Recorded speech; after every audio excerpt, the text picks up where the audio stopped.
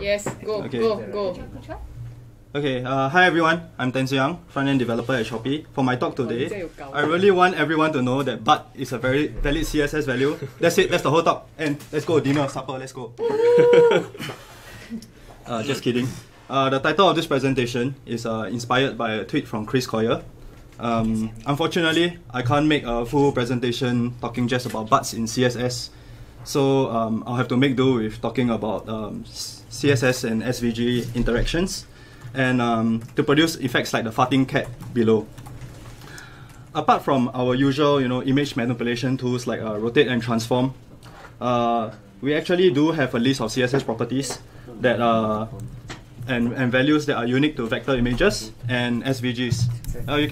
You can read more about this. You can read more details in the CSS documentation.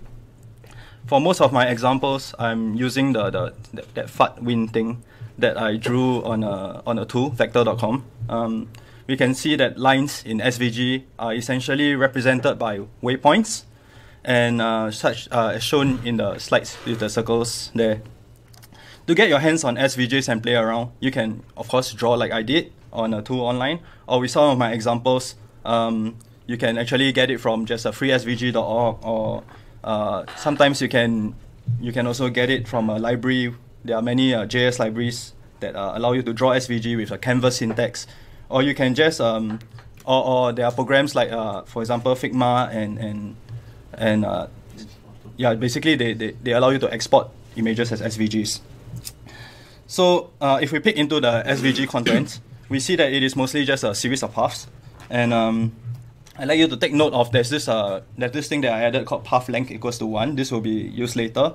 But basically, it's just paths or sometimes some basic shapes. Being a vector-based representation, it gives us some benefits. You can have crisp and sharp images at all sizes. If we declare SVGs in our markup itself, we don't have to send another HTTP request for each image. We can easily scale not just the whole thing, but even parts of the images. And basic SVG support is already available in all browsers, even mini browsers. So if anyone out there is still using PNG and GIFs for their icons, you can just switch over to SVG just based on all these benefits themselves. It's also very, very lightweight. But we don't just have to draw the paths as lines. We can also do fun things like have some text follow a path, or we can make shapes from paths, or make shapes that follow a path follow another path, or you can make paths follow a path that follows a path that follows a path, and so on and so forth. But some common CSS that we use in things are like stroke fill and stroke width. So these are normally used in my daily development to change color of icons. Sometimes I do an effect where I thicken the stroke width on hover to make it show as an item is highlighted. And we can also make shapes with fill. So the namesake of this presentation is actually it was so disappointing. It was just it's just a value for line cat properties. So we can see it can be round, butt, and square. So butt and square look almost the same, except square has a it has an edge that sticks a little bit out from the other lines. Another property that we can play around with are dash array and dash offset. It's a bit hard to wrap our head around. What are all these values? So just now I pointed out the path length equals to 1.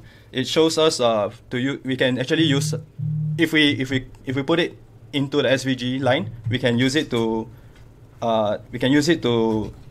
use a ratio from 0 to 1 to represent how much of that line. So there are other things we can do. So all these examples so far are very boring, right? We want to have more farting cats, or at least more things that are a bit more interesting. What we can do, we can have CSS animations to move the dash offset value. So this is actually a single line spiral that I found on FreeSVG. Without any prior knowledge, I just created this spiral effect just by having the stroke offset moving at different intervals. Alternatively, you can have like a neon sign kind of effect. All I did here was to change the color of the line and then thicken the line at certain timings. So yeah, it gives a glowing neon sign effect. We can also animate something like color fills. So right here. Yeah, so we can animate color fields over here with CSS animations. You only need to actually write out which color stops you want, like keyframes as you would in most animations, and fading from color to color is automatically handled for us. So a very common use of SVG also is to create or SVG animation is to create this sketching effect. Here I added the same path length equals to 1 for every path, and adjusted the dash offset from 0 to 1 and going back and forth. So I could put in more effort to stagger the line so that it actually looks like it's being drawn, but I'm very, very lazy. So this is how I did it. I also was so lazy that I didn't want to put the path length equals to 1 value into the 10 or so lines that make up these images. So I wrote this JS loop to just set the attribute for all of them. And the nice thing is that we don't have to use this CSS rules alone. We can always use JS to help us out with our tasks.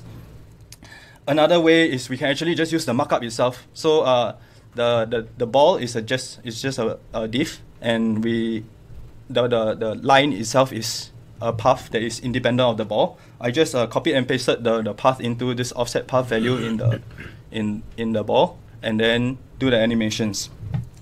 So there are a lot of libraries out there that use the same few concepts under the hood to achieve animations and interactions with SVGs. A general idea for these things general idea for SVGs that we can play with, usually simple line art drawings without fields. Those are very easy to manipulate and have fun. So that's all for my talks. You can access this talk on, I think, the first link, my blog. You can access the slide at slides.com. You can see my code pen for all these examples. And add me at Twitter if you find this interesting. Thanks. Okay, everybody virtually clap for you all here can clap louder lah, the recording, bros. Thanks. Anyway, sir, stop sharing your screen. I share my screen. Okay. Someone got announcement. Did you send me? You never send